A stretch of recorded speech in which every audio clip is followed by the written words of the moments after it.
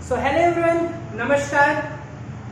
Let's solve one more question from partial differential equation. What's new to learn from this question? When you have RHS in terms of sine and cos both, so how to solve, because we don't have any formula.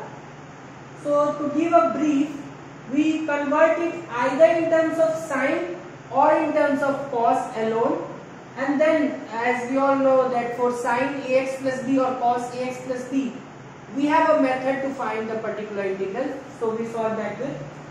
But first step is to find complementary function, and RHS has no role to play in it. So first find the complementary function, then we'll come to this simplification. So for that, and this question can also be given in this form, r minus this is s equals to sine x cos 2y. This can also be given. Now how to solve this?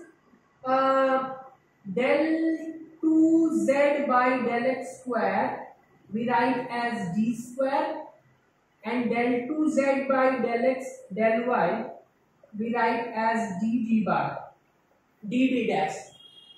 Because del z by del x we write as d, so this is d square, and basically this is d squared z, and this is d. Here we also have z, so that z will write at last. So basically for this, or you can simply remove this z if you are facing any problem. So this we simply write as d squared, this we simply write as dd bar. Okay. So if you do so, you will get d square minus dd bar operating on z equals to sine x cos 2y. Next step is to find your auxiliary equation, and for that we replace d by m and d dash by 1. So if you do so, you will get m square minus m equated to 0. So m minus 1 equal to 0. So two values we are getting. First one is 0 and second one is 1. So now you can easily write your complementary function, which is f1 y plus m1 x. Now 0 into x is 0 only, so just f1 y plus f2 y plus m2 x. So simply x. So this is your complementary function. Coming to the particular integral, before that I want to simplify this sin x cos y. I don't have the habit of remembering the formula. So sine a cos b, as I can remember, that comes when you have sine a plus b and sine a minus b. So if I write sine a plus b, that I can remember as sine a cos b plus cos a sine b. And if I write the expression for sine a minus b, that is sine a cos b minus cos a sine b. If I simply want sine and cos terms, I will have to remove this. Simply addition will do. So sine a plus b plus sine a minus b is equal to 2 times sine a cos b, or if you want sine a cos b, this divided by 2. Okay.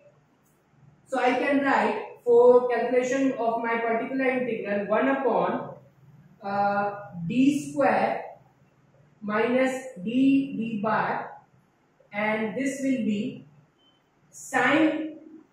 Okay, I can take do one thing. I can take this half out. Okay. And now sine of a plus b. A here is x, b here is 2y. So sine x plus 2y plus sign in the middle, sin x minus 2y.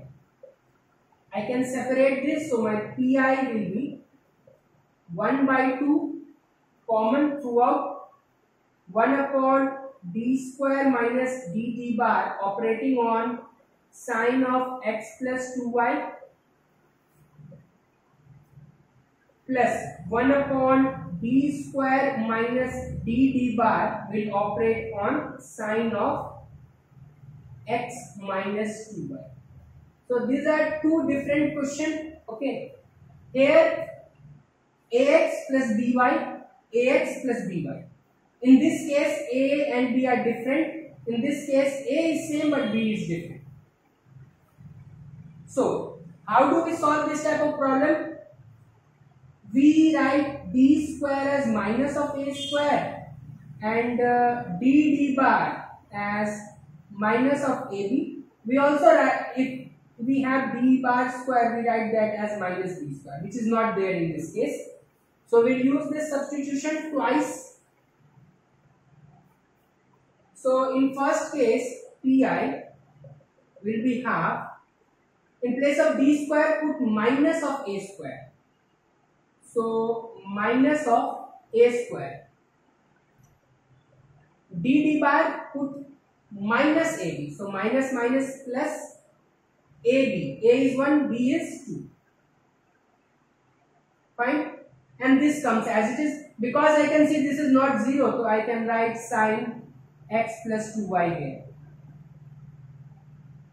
Here plus sign. Again d square to be replaced by 1 with a minus sign. Here minus sign is there. dd bar to be replaced by minus ab. Concentrate. A here is 1, b here is minus 2, ab here will be minus 2 and minus of ab will be 2. Minus ab you have to put in place of dd bar. So minus ab is 2. You put that here, and because this is not 0, so I can write this sin x minus 2. So this is 2 minus 1, simply 1, no problem. Here minus 3 is there, so minus 1 by 3. Okay, and more simplification I will do in the final step. So z equals to cf plus pi is my final step. So z equals to cf was f1y plus f2y plus x. What is my pi? Half will go inside. So half sin x plus 2y minus 1 by 6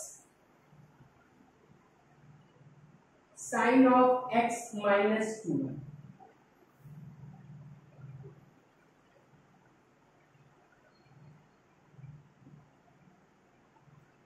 That's it. So again, the game was simple to play.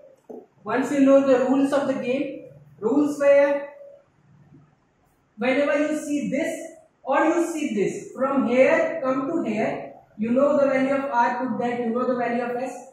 From here come to the world of d and d dash using these substitutions. After that again come to auxiliary equation, replace capital D by m and d dash by 1. Find the value of m1 m2. Complementary function f1y plus m1x, f2y plus m2x. In case it is repeating, you multiply x with the second one. Okay. Now this I simplified earlier only. So I know sin a cos b is this. Half came out. This sin x cos 2y can be written like this. I separated it. So two different things. So this, how to solve this? Replace d square by minus of a square, dd bar by dd dash by minus of ab, and d dash square by minus of b square. These are the assumptions. So we use that assumption. Denominator was not 0, so we are directly able to write this. More simplification, z equals to cf plus pi, and finally z equals to cf plus py Ti is in front of you. So that's it. I think it's simple. You can easily solve this in couple of minutes if you don't do any silly mistakes. So that's it. In college examination, we usually get times. In some of the cases, paper are lengthy, but we usually get time, so we can do this type of calculations in exam. Don't need to remember the formula. That's it from my side. I hope you enjoyed this. Do watch my PD playlist for more such problems. Thanks and have a nice day.